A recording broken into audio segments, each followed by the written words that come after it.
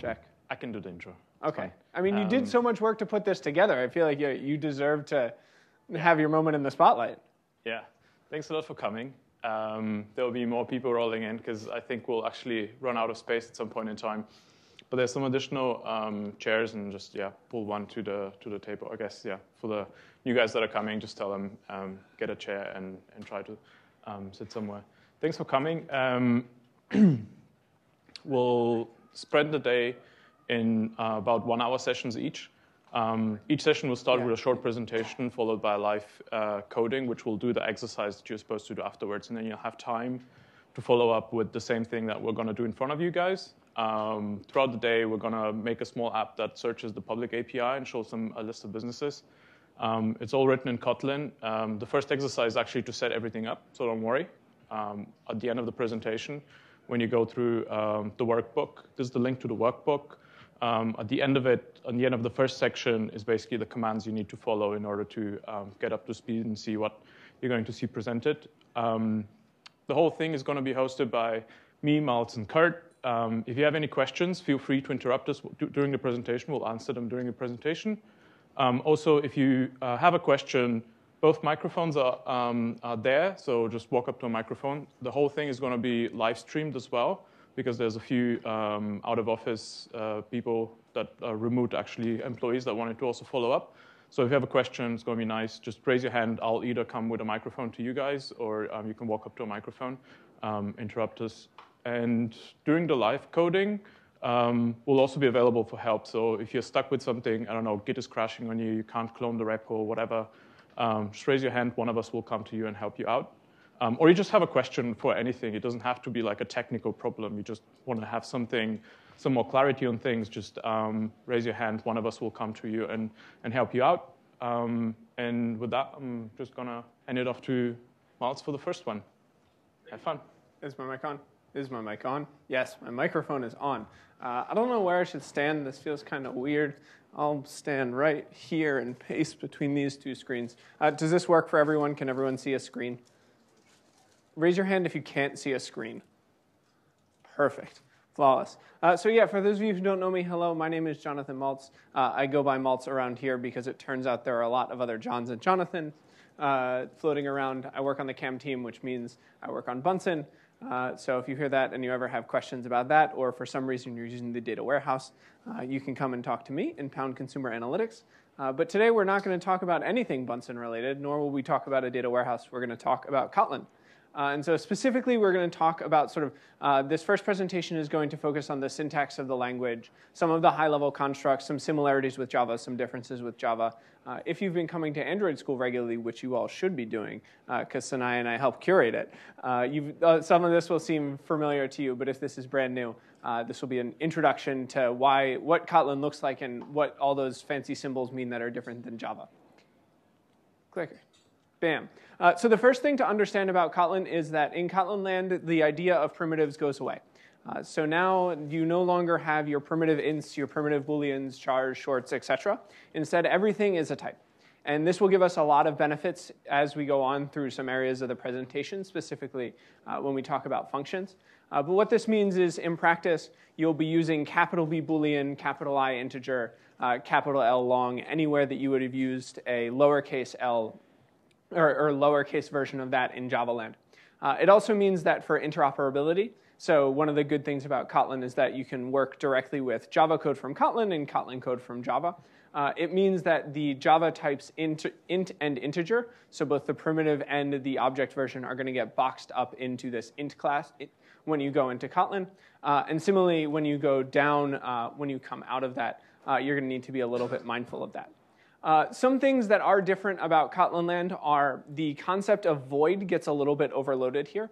So for interoperability, both the type unit and the type nothing become a void type, but those two types have different meaning in Kotlin. The type unit maps pretty closely onto the concept of void. So it is the subclass, or no, it is not the subclass of everything. It is when you are not returning anything from a method. So you're just sort of changing some state on an object or performing some sort of action. The type there is going to be any or unit. At the same time, there's also the nothing type. The nothing type is a return type for a method that says it is impossible for this method to actually return. So if your method is always going to be throwing an exception, then the return type of that method would be nothing. There's also the type any, which maps onto the object type in Java, which is to say that everything in Kotlin is a subtype of the any type. The last thing to keep in mind is the collections syntax. So for arrays, by default, what you're going to have is everything in Kotlin, you're going to be able to do array of my type. So you can have an array of any, an array of business objects, and you can also have an array of capital I int. What that means when it gets converted over into Java code is that that is going to be an integer array. Now the difference is if you want a primitive array of something, then what you're going to do is you're going to have to create the specific int array object in order to get those primitive types when you go back into Java land. In terms of packaging and imports of things, a lot of this will be pretty similar to Java land. So a couple of things that are different is we continue to have packages. We continue to be able to import things. One thing that has changed is that no longer do you need to do static imports of things. So if you have a constant, such as in this case the view.visible constant that exists in the view class, you can just import that just like everything else. The other thing that we'll talk a little bit more about later is this idea of type aliases. This is something if you use Python and you're used to doing like import x from whatever and then calling it something else, it will seem very familiar to you. Basically what you're doing here is you're taking a type and giving it a special name just for the purposes of this class. This can be really handy in the case where you're importing two things called view, such as you might have done in our MVP architecture, and you don't want to use the fully qualified name in half of the places. So with this code that we have here, what we can do is we can then reference this C view wherever we want to use the contract view, and that will mean that we don't need to have that full name everywhere we go. When it comes to variables many of the concepts are very similar between Java, but some of the words are different. As we talk about Kotlin, and for those of you who have seen some things about the language, you'll see that one of the things that Kotlin really puts an emphasis on is this idea of conciseness. And so that starts with the way that variables are typed, or the way that variables are described, and their mutability is described.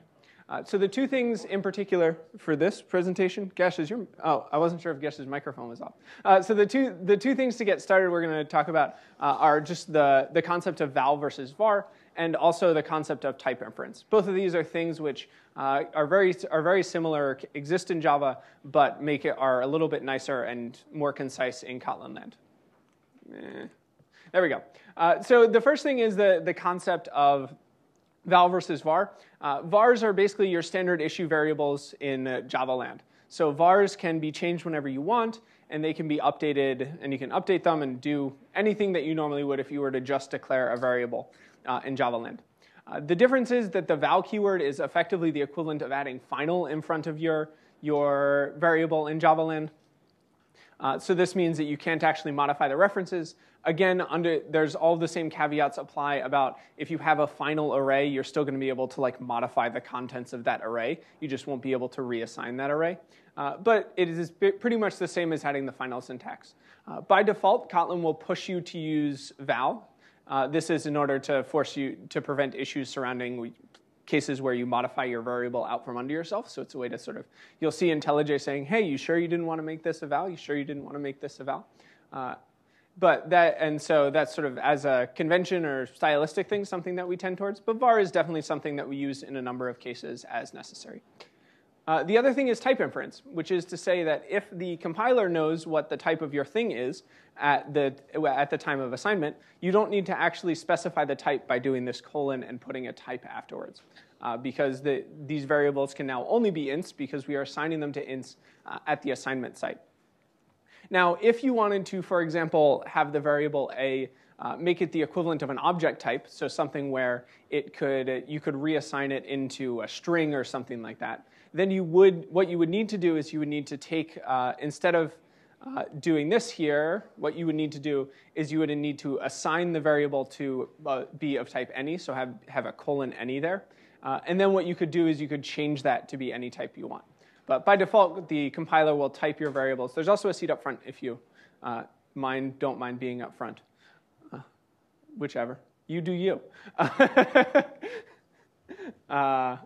So yeah, that's a brief overview of variables. We'll be using them a lot today, so you'll get pretty comfortable with this syntax. So next, you also see the word const in some places. So the idea of a const is basically the equivalent of a static in Java land. So consts are things that are constant at compile times. They're evaluated at compile time, as opposed to having an instance of them everywhere that you go.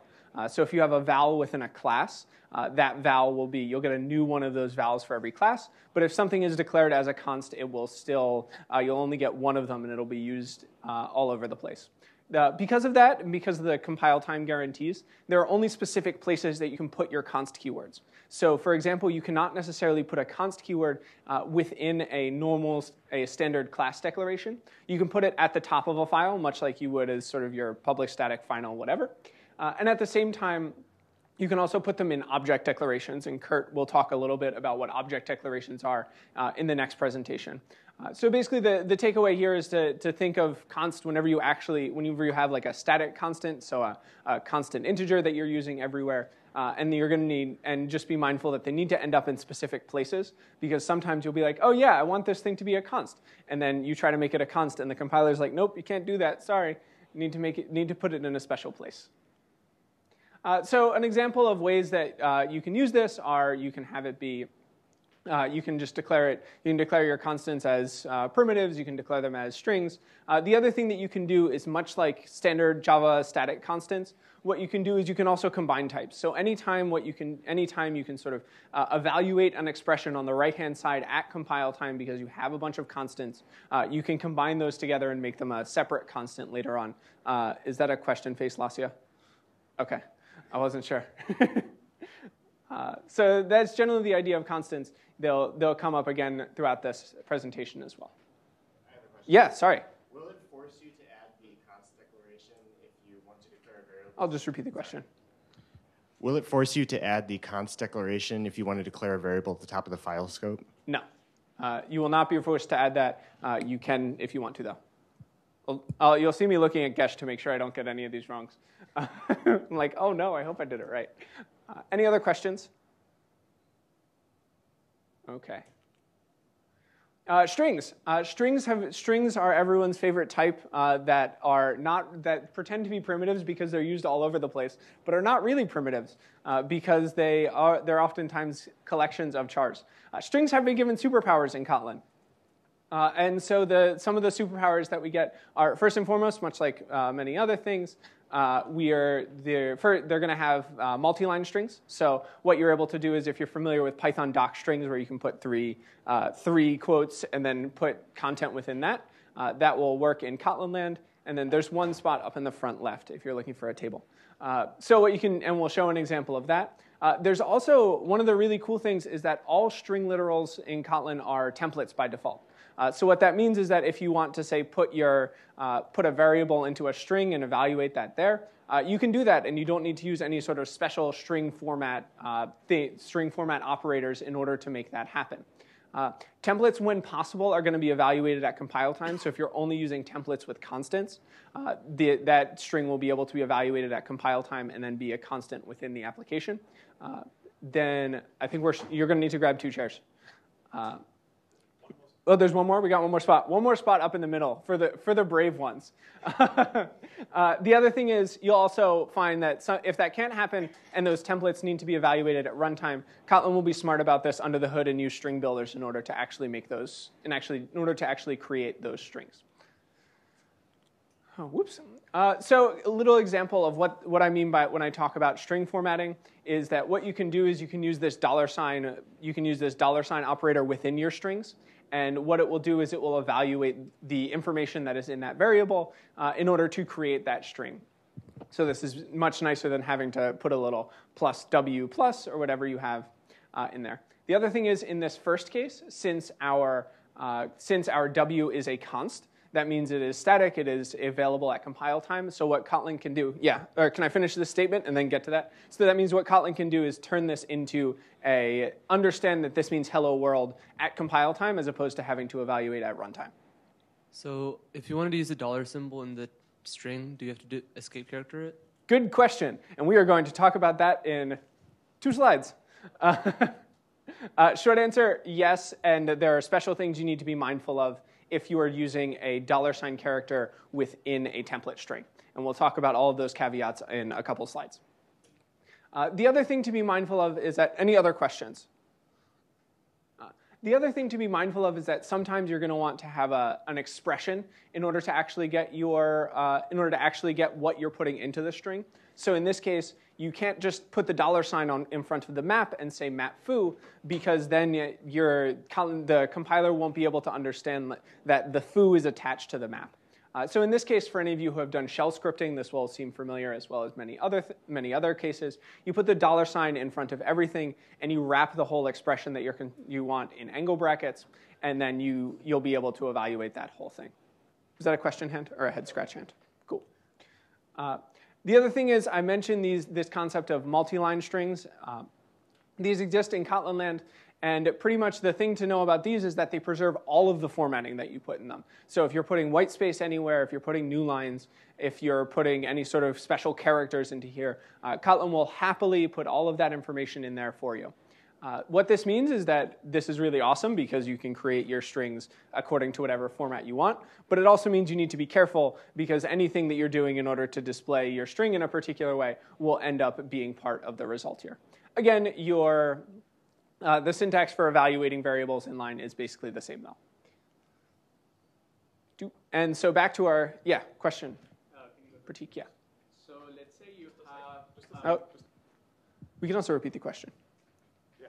So you don't in the last statement, let's say you have put your statement in multiple lines. Yeah. What if your statement is really too long and you want to spread it out in multiple lines without actually having to display it in multiple lines? So, what do you do then? Gotcha. So the question is, what happens when what you want to do is you want to say you have 500 character name for your map variable and you want to evaluate that, but you want to put it on a separate line. I believe in that case, what you would probably do is do string concatenation. With the plus operator, correct me if I'm wrong. The plus operator still exists. Yeah. You would probably do say it's the same thing you'd encounter in Python land. If you want to do that type of thing, you have your first string and then you're back to doing a plus and concatenating your strings together. Again, the good thing is that Smart and we'll use a string builder under the hood, and so you don't need to worry about generating a whole bunch of string objects there. Any other questions? Not a question. Actually. So if you do that, because the Kotlin compiler will run before the Java compiler, it will actually concatenate your entire strings during compile time. So at runtime, it will be even just one string to Java. It's not even going to do a string builder for you. Isn't that only if it's constants? Only if you have constants? If all of them are literals, so if you really have a 500 character long string and you put it on 10 lines, then that's fine. It will be just one line to Java. Cool. So lastly, our very, very sharp question about what do we do about our $ and the things that we need to escape. The answer there is it depends on the context that you're using it in. If you're using a standard string, so you're putting, you're just doing a normal string without any additional formatting attached to it, what you can do is you can escape it with a /, and this / is going to be standard issue / to escape whatever you need to escape in your normal strings. If what you want to do is you want to put that into a multi-line string, you're in a little bit of a bind, because what you need to do, remember, is these multi-line strings will, whatever you throw at them, they'll happily display it. So in this case, fortunately, we do still have that $, that $ open bracket syntax. And what you need to do then is you need to put the specific string that you want evaluated within there. So in this case, we would need to have the $ open bracket syntax, and then into that we put the string literal $, which will then allow that to become a $ in our own string. The good thing about this is if you're using these multi-line strings, because you can just put whatever you want into them, you're not going to need to, the only things you're really going to need to escape are quotation marks and $.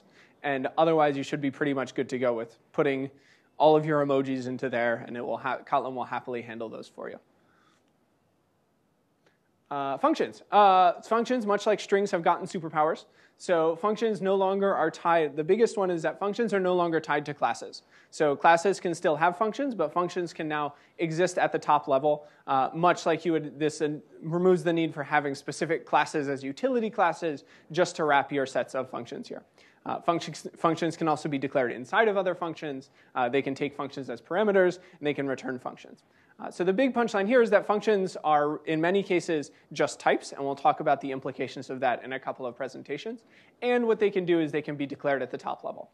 So this means that there are many easier ways, especially if you're in Kotlin, staying within Kotlin land, to test your functions and untether them from the objects that they might have had to be tied to before. The basic syntax that you're going to see here is you're going to see the fun keyword, which indicates that you have a function. You're going to have the name of the function, and then a colon and the return type of that function, and then you return whatever you want to from that function. If your function is really short and it's just an expression, so the right side of it can be evaluated the right side of it can be evaluated as one statement, then what you can do is you can make an expression function. So you can have this equals world, and you're still just returning a string from this function.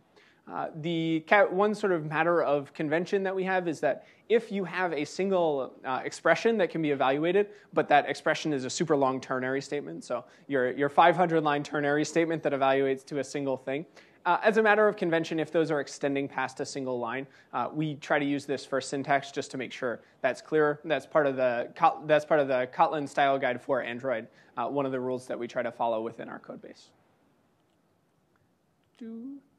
The other thing that you'll find is these templates can continue to be used.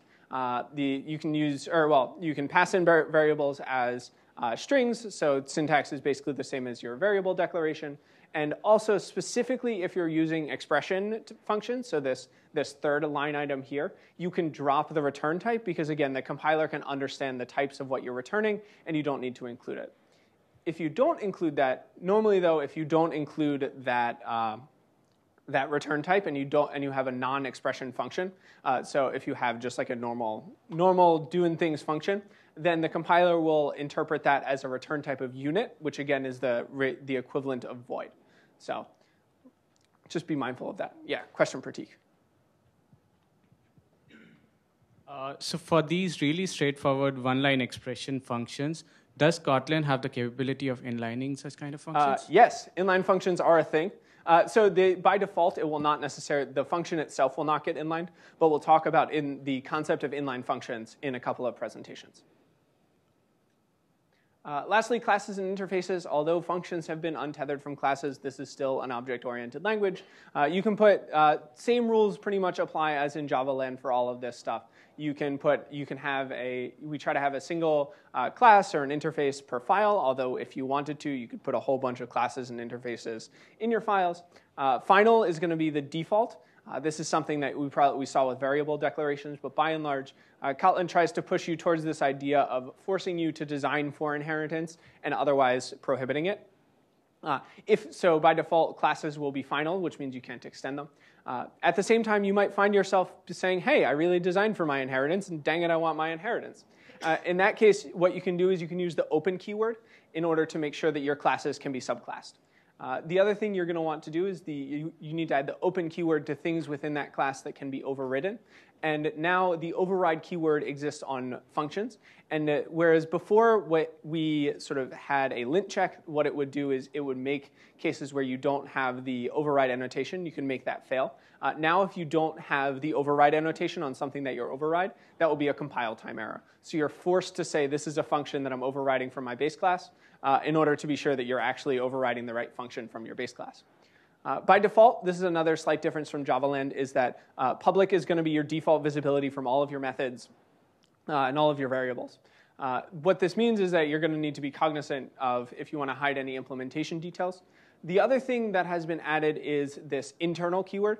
So package private has gone away in Kotlin land, although I don't know who used package private all that much before anyway, and it has been replaced with internal. Internal now is a little bit confusing, but basically what it means is that everything that is compiled with one invocation of Kotlin C, the Kotlin compiler, has access to all the other internal things that are compiled within that same invocation of Kotlin C. So what this does is this prevents cases where before with the package private modifier, someone could go and create your package in their application and then get access to all your package private stuff. Now, since those are different runs of the Kotlin compiler, those two sets of code will not have access to each other, so there's much safer protections between them. There's also no new keyword when you're creating your classes. So just be on the lookout for that. If I know I accidentally sometimes type the new keyword, and I'm like, oh yeah, thanks for reminding me that that's not legal in IntelliJ. So quick rundown is many of these things are going to be familiar. Interfaces, methods are going to be open by default, so we don't need to put the open keyword on there. Again, we have our function run. It isn't going to specify a return type. That means that its return type is unit. We can have interfaces which extend interfaces. So in this case, what we've done is we have our repeating runnable, which extends our runnable class. The cool thing to note here is that our interface can have default implementations. So for those of you who keep up on the latest and greatest in Java land, which we don't necessarily have access to in Android, then you'll know that this came as part of Java 8, is that you can specify how a particular function runs by default. And this is a feature that Kotlin provides for us. So in this case, what we have happening is that the run, someone will still need to specify what the run function does, but if they have this repeating runnable function, then the option to run that runnable will exist right out of the box. We can have our greeting class. So this is a class that's open. So what we say is we have a greeting class. It extends the runnable class. So again, that colon to indicate typing information. Since we are overriding the specific run function, we have to put the override keyword in front of our run function. And then what we can do is we can tie this all together to have a repeating greeting, which is now closed because we don't have the open keyword on it. And what that will do is that will extends the greeting class, and now it implements repeating runnable. So what we've done here is now we have a repeating runnable that has implemented the run function. And the repeating runnable interface specifies a way for us to run something multiple times. So now our repeating greeting can call that version of the run function that takes in an integer. And then that will, in turn, call the run function that we specified in the greeting class. So that's all I got for this initial section. Does anyone have any questions about anything here before we jump into basics? Yeah. So, previous slide? Yeah, you got it. Oh, I can go back way more than the previous slide as well. Did anything about like the number of classes you can extend versus like interfaces change? Still single inheritance model. Interfaces are go crazy with your interfaces. One little thing to note here is that I forgot to point out, I'm sure we'll talk about more as we talk about classes, is this thing right here. You'll notice that when you extend another class, you'll have to put these parentheses for the default constructor there. One other thing is that you can use composition with multiple things, but there's a special delegation. We're not really covering it here because it's kind of a deep topic, but there's some of the bonus tasks in the coding. If you're done a bit faster, you can do that on your own.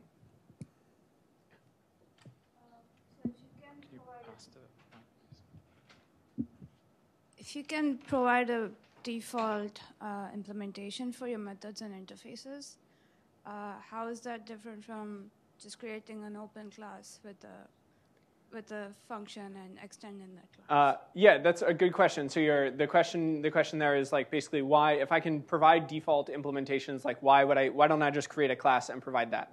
I think the short answer there is the idea of multiple inheritance, because you again only will have single inheritance here. This type of functionality allows you to compose things with multiple default implementations. I'm sure there's like a whole bunch of literature on this when Java 8 introduced this about how to do this, how not to do this. But the biggest thing there that comes to mind immediately is this ability to compose sort of very simple functions. You're also in order to accomplish tasks that you would otherwise have to do through inheritance, because you can implement multiple interfaces. Yeah, and you also like most of the times interfaces you don't have enough information to actually implement them. This is just a special case where you do have enough information to actually provide a default implementation. But like for the runnable, how do you provide a default implementation of a run method? Like you can do whatever you want. That's the point of the class, right? Any other questions? Grant. It might be a bit early for this, but yeah. I'm curious. Do the interfaces allow for generics? Short answer, yes. Generics, more to come soon. Just wait until the discussion of covariance and contravariance. I don't know if we cover that because I always mix it up. Everybody gets it right, so yeah. it's fine. Only Christina Lee. And I don't even know if she does. She just has the presentations that are always right. Cool. So we'll jump in. We're going to jump into setting a quick demo of setting up a project, and then we'll be around for questions as we go through these. Everyone goes through that process. If there's anything else that you're scared to raise your hand or comes up as we're running through that. So oh man, I'm so far away now. So if I recall, the exercise for this was basically to get set up, basically hello world, a Kotlin application. So if you look, your Kotlin application is going to be fairly, setting up a Kotlin activity will be fairly similar to setting up a Java activity. What? Did I check out everything? No, have they checked out everything? Oh, have you checked out everything? I'll run through this and then make sure that everyone has checked out stuff. No, so don't worry about checking out anything now. This is part of your exercise, so it's fine. Just follow along with what Mats is doing, and you'll do it on your own afterwards. Yeah. So what we're doing here is we're just creating an empty activity, our main activity. Now, if you notice that when you use this dialog frequently, you'll notice that you have the two options here. And then what we can do is we just generate our standard issue activity. Does it work? See, I told you. I told Gesh this wasn't going to work. During the dry run, this failed before. Close the business repo? The cluster is currently open. Yeah. It doesn't All right. I'm going to give you one more try of this. We actually prepared for the failures of the live demo yesterday. Yeah, man, didn't work. Okay, so what we're going to do is we are going to actually do this live. Basically, No, this is just the answers. I know, I'm taking the layout from the next one. Because that's what you told me to do, man. People don't need to see me write XML. They know how to write XML. So if this fails, what you will do is we will see how to recreate a layout resource file. And we'll just create our activity main here.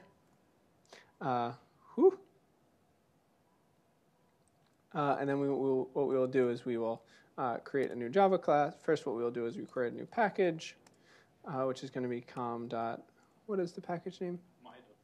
My.demo. There we go. Now I can yeah. Java class, no, package. I always forget how hard this is to do. My.demo.app. And then we have a Java class with main.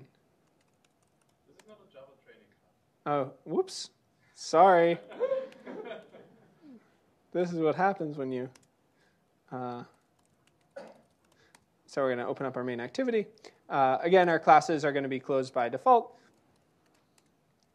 And so what we're going to do is now, if we look, what we're going to need is we're going to need to app compat activity. And again, if you look, you'll notice that we have this no argument constructor, because that's the constructor of app compat activity that we're using as a default. Again, we're going to override our onCreate method. You'll notice here this question mark operator, or this question mark syntax, which is a little different. Kurt will cover that soon. Again, it's worth noting we have the override function on our onCreate.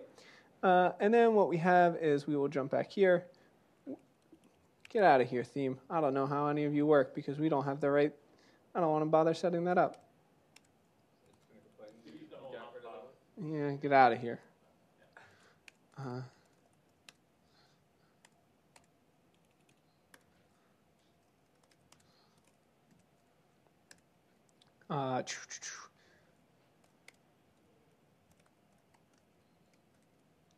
So this.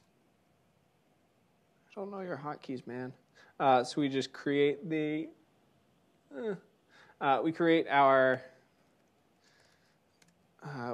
standard issue layout file. And then if you notice, we're not going to have any semicolons here. And then the cool thing that we can do is, do we have KTX in here? Yes.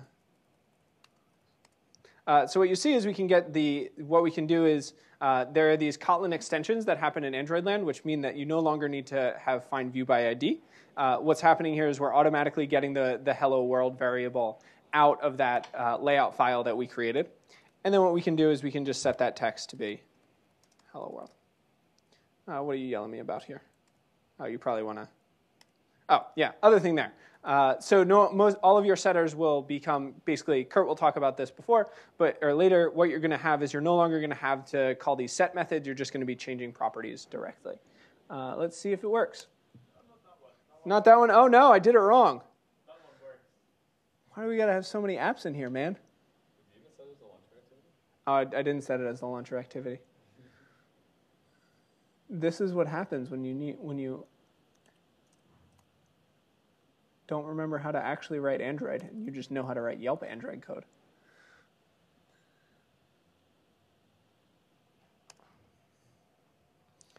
So we build it, and I'm going to give the spoiler alert once this works. I don't want to spoiler alert and say it works, but because I don't know if it does. So I think the big takeaways for this are, oh no, hello, that isn't working. It's fine. Worth keeping an eye out for this. This type, you'll see this syntax where it's like, oh, we have this hello world variable. Where did that come from? It's automatically pulling that out of the layout file. And you'll also find yourself using fewer setters as basically no setters for your interoperability there, assuming that the APIs conform to specific contracts. So we have a hello world. It works. So now we'll jump to the workbook, and the workbook should have basically the exercise is getting this hello world application up and running. And then if you have any questions, we will all be around. Just raise your hand and holler, and we will be happy to help you. Thank you very much, friends.